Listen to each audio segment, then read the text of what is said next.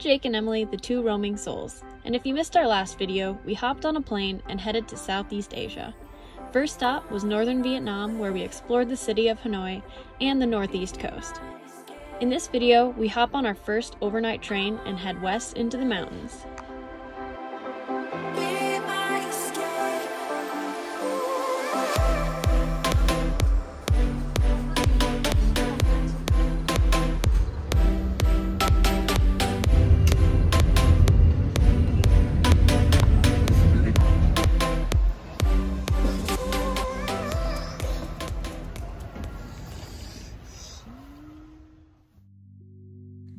At sunrise, we finally make it to the city of Sapa, but we actually had about a 30-minute drive up into the mountains.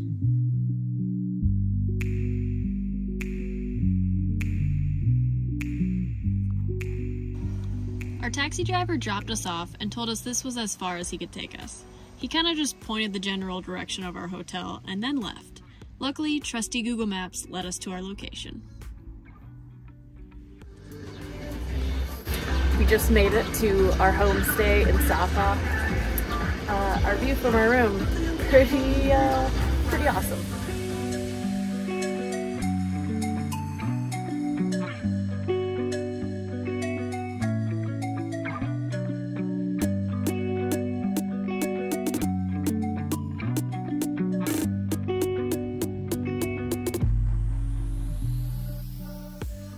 So we took the overnight train last night, and I think we actually really liked it. Because, you know, it was like 8 hours on the train, and we got on it at like 10 p.m. So we sort of just like went to sleep and got mostly a full night's sleep. A lot bumpier than I expected for a train, and the beds were kind of hard. And 5'8" is probably about the maximum height for you to actually like fit, but that works for us. And yeah, we basically didn't lose like a whole day to traveling here. Got here in the morning. We actually got here almost too early because we had to wait to check into our hotel. But we're checked in now, and it's beautiful.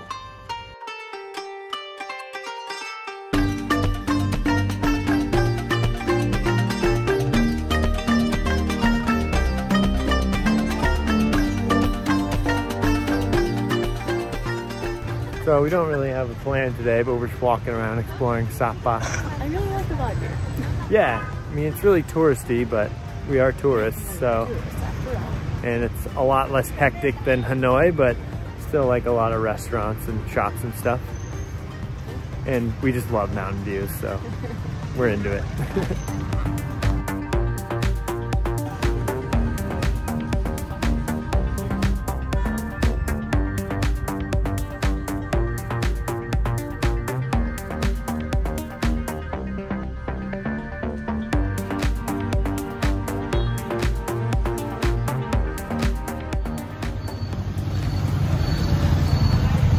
Like cookie dough on the bottom.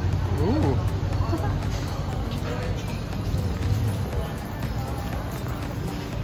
We spent most of our time here just trying to find banh mi's. You wouldn't be surprised how hard it is.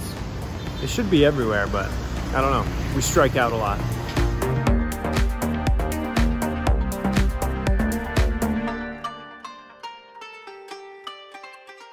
We headed back to our hotel to hopefully catch a nice sunset from our balcony.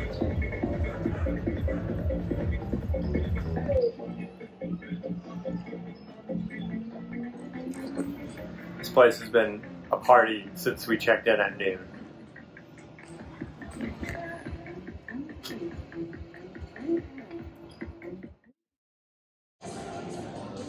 Then it was time for dinner, and by now, you could say we were craving something other than Vietnamese food. We basically haven't had cheese since we've gotten here. So excited. Ow, it's really hot. Wait 1 second.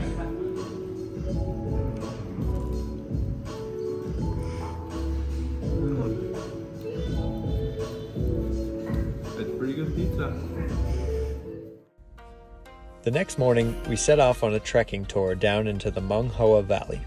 This area is home to the Hmong people, an ethnic minority group separate from both the Chinese and the Vietnamese people. They have their own language, customs, and way of life. They're even shorter than Vietnamese people and always have a smile on. But despite their size, the Hmong people are masters of rice terrace farming in mountainous terrain. And they are also known for weaving colorful, patterned textiles.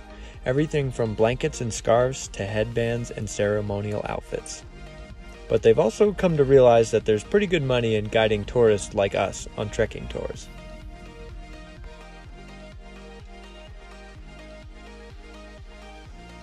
So we made it to the bottom of the valley here. There's a village, and we're gonna get lunch here. We only have one guide, but there's kind of a bunch of other ladies who just tag along. And try to sell you things. Yeah, kind of trying to get some money out of us, which is... I just don't have any room in my suitcase. Yeah. I packed too heavily. Yeah, and the local kids trying to sell you bracelets. We politely declined.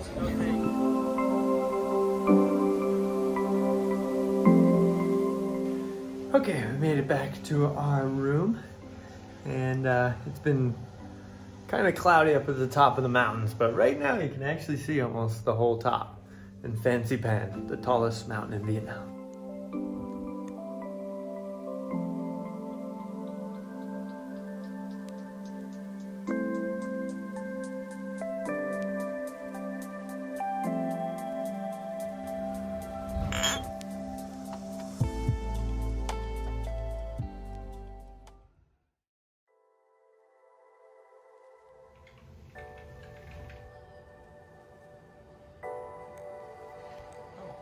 I was like just trying to shoot a video this morning of how foggy it was. You like couldn't see a thing.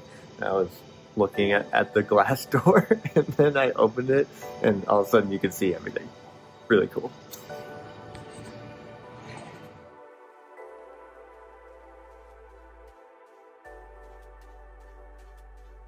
But anyway, there was a high forecast for rain today. And we're also changing accommodations. So we're just gonna use today as like kind of a work day. Get some work done, change over to the new place, maybe do some laundries for the first time since we got here. But then the next 2 days look to be sunny and we'll do some more adventuring then.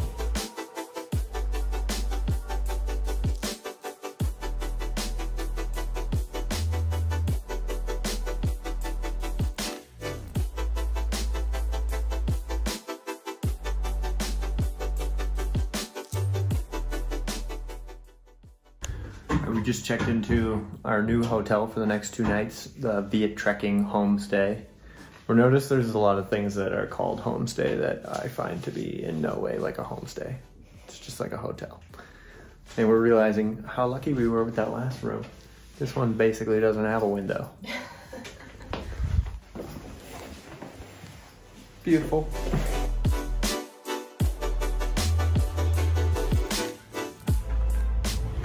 We're feeling a little guilty because the weather ended up being way better than we were expecting today. Yeah, today was supposed to be like the rainy day. But we got to work on our business at some point. So we said we were doing it today, so we're sticking to it. And there are worse places to work remotely from.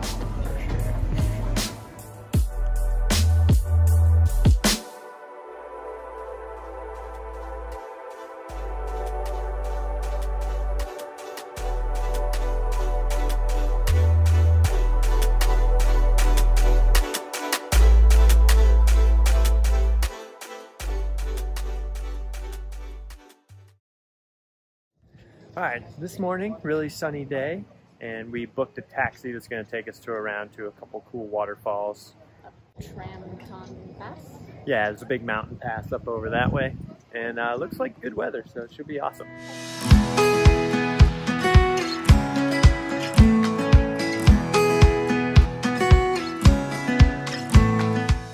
So we just got dropped off at Silver Waterfall.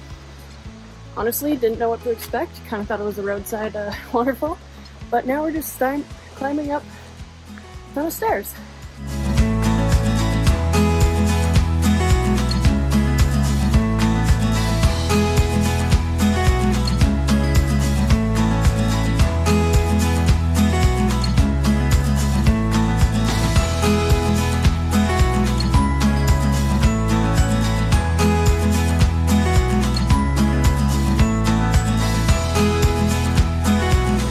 Okay, we just got dropped off at Love Waterfall, and I believe it's like a mile hike to the waterfall. Round trip, hopefully. But it's kind of a nice paved path, so cool.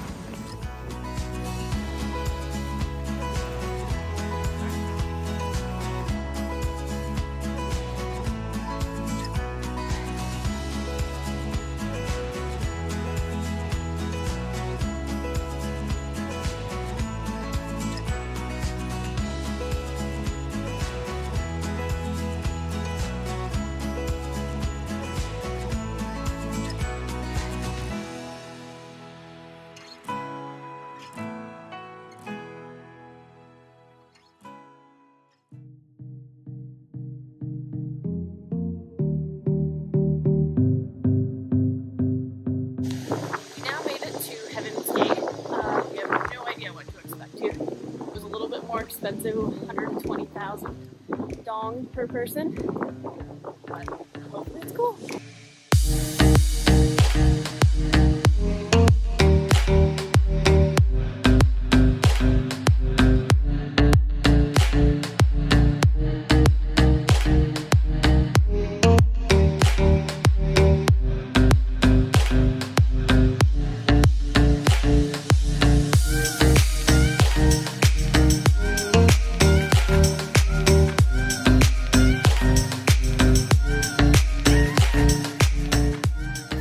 Alright, that was a nice little adventure day, seeing some waterfalls and the really awesome mountain views. Yeah, I think the waterfalls were definitely worth it. Yeah. They were like pretty reasonably priced.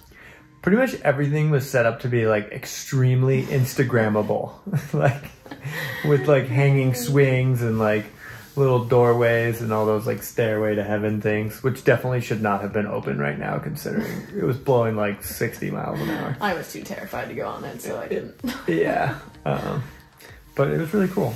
A little bummed that we had to pay for each thing along the way, but... I think it would be really fun if you took like a motorbike, but neither of us have experience really with motorbikes, so they didn't really suggest that option. Yeah, they said they were like rough mountain roads, which isn't really true. They're steep, but they were paved. Like, I think that would have been fine. Yeah. But yeah, it was... Overall, a good day. Now we're ready to relax for a little bit. Or get some food.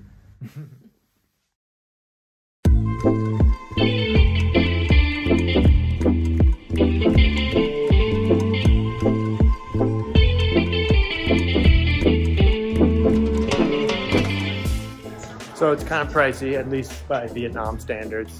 It's like 82 bucks for 2 people to ride the little train and then take the cable car up to the top. And then we're gonna walk the last little bit.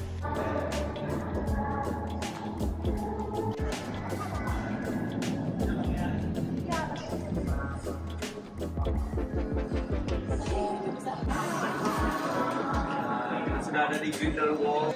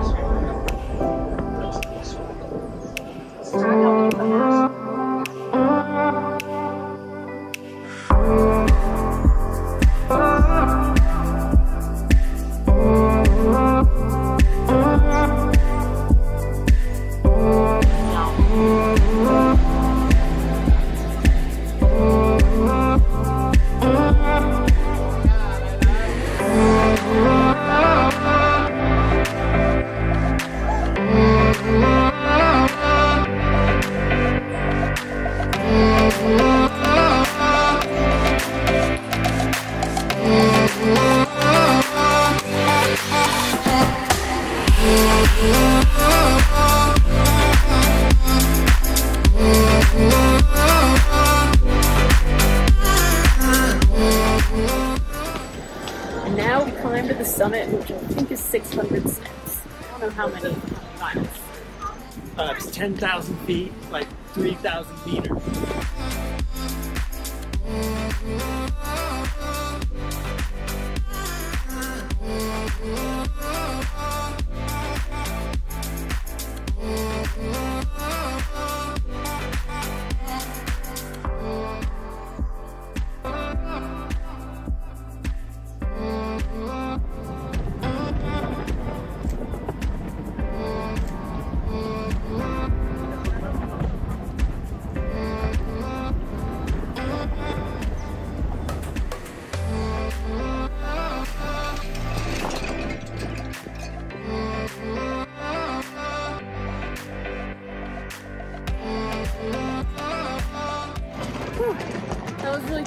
we made it.